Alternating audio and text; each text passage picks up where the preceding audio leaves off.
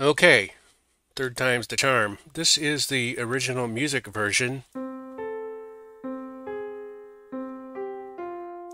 and this is singing it.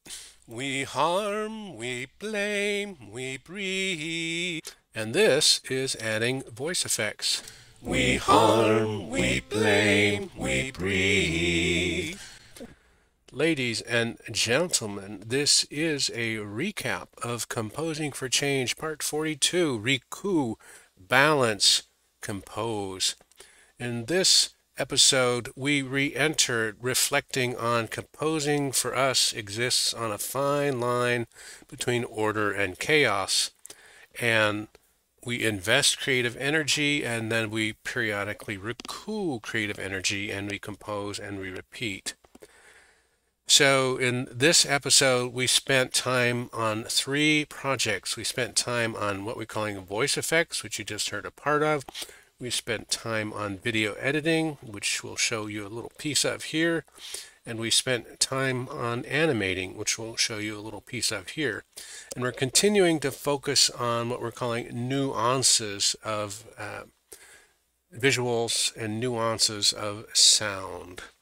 So continuing this demonstration here, we learned how to take our voice, one voice, and in this voice we kicked it up an entire octave. It kicked it up an octave.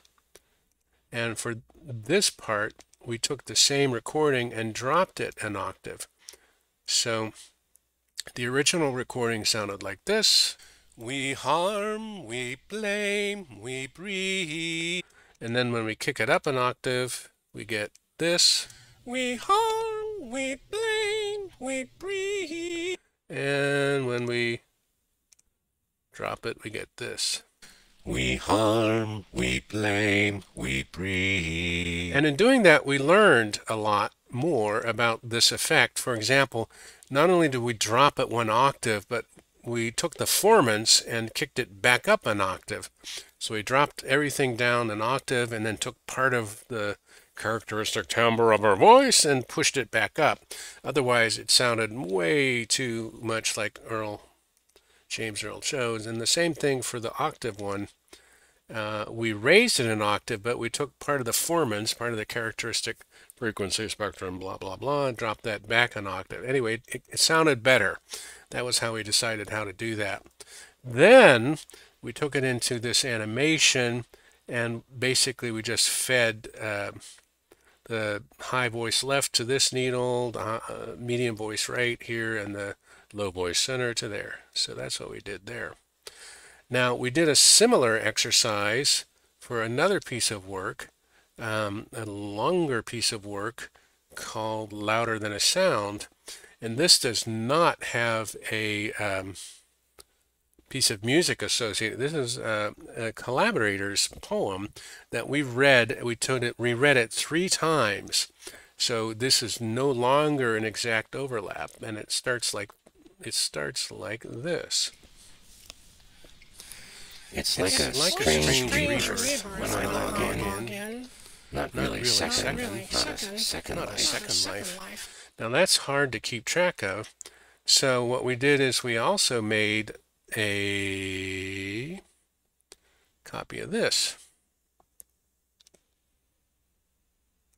using the same animation of voice needles, and it's a little bit easier to track. It's like a strange rebirth when I log in. Not really a second life. So more on that later. But the reflection is we're moving even further into live composition using our voice, and we're moving further into collaborative work with others, and multimedia composition and expression. So you give another example. Here's a picture we took of a lighter flame today. And why did we do that? Because we were working on our between the lines composition. And we have this.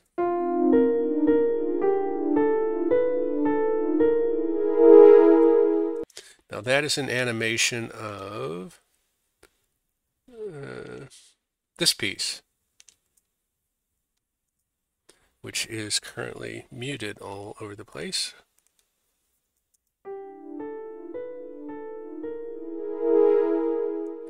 So what we've done here is we played the whole piece, the backbone, the cadence, and then because reasons, we added a reinforcement of the cadence at the end that was being used for feeding animation actors. And then we felt like this would be cool to animate as a flame.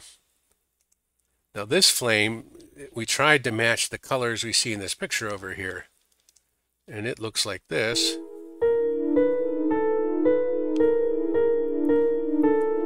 And then for grins, we just put them on top of each other so that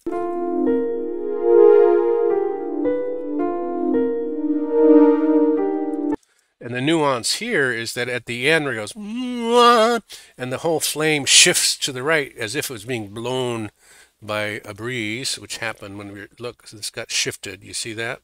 I mean, if we that it turned out that by having this extra line called the end of the cadence only kick in at the end, that gave us a separate soundtrack. That gave us a separate soundtrack to use to animate and shift it over on the end. So we did that. And then finally, as we said, we've been working on this edit of a lecture called Hammer Pixel. And this is about the media is the message, the global village, and it's being presented to a modern day audience. And we're kind of further upping our skills here, doing what we call a snip forward. For example, we have to cut out a lot of stuff for brevity, and then what we've learned is you snip, snip, cut, slide everything back from the right back over to the left, move forward till you need cut, then resume, snip, snip, take out the middle, move it back over. So we call that snipping forward. And the difference is at the end here, we kind of snipped backward because we wanted to make sure we had a good ending. Like, you're bringing a very different perspective to this than the one I have. And I find it really interesting. And to be honest, much more relevant than mine, because you are at the leading edge of the changes we're experiencing in society from. So that's the end, that's the strong end. And then if we go to the beginning, with a better understanding of what Marshall McLuhan was talking about. So the beauty of this is it's excellent material, and then just listen to that voice timbre. That's an Irish speaker, native Irish speaker, and it's just gorgeous to hear all that. So that's the music of voice, which we just alluded to a minute ago. So what we're going to do is, what are we going to do for you? We're going to play one thing all the way to the end, and that'll be between the lines 2, or maybe we'll play the animation. What did we leave this at?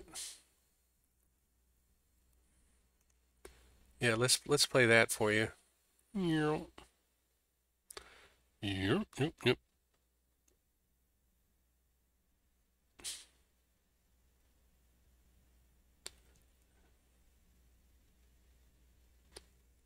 Where is it? Where did we put it? Oh, we didn't put it in here, did we? We didn't animate that yet.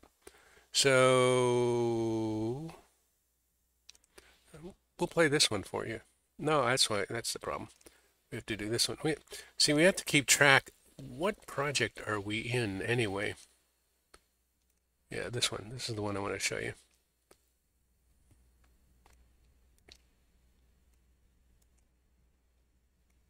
Multimedia.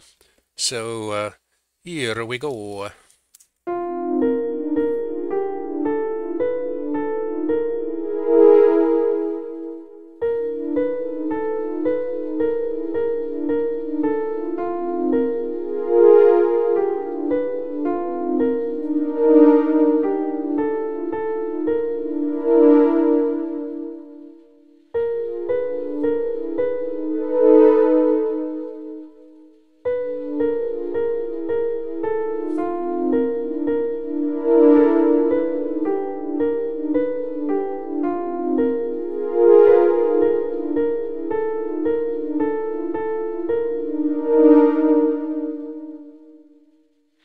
And what we like about this is, you can't see it, but to us, we have 4 overlaid flames. 2 of them are being driven by the backbone, which is the piano, bang, bang, bang, and 2 of them are being driven by the cadence, which is the sweep, sweep.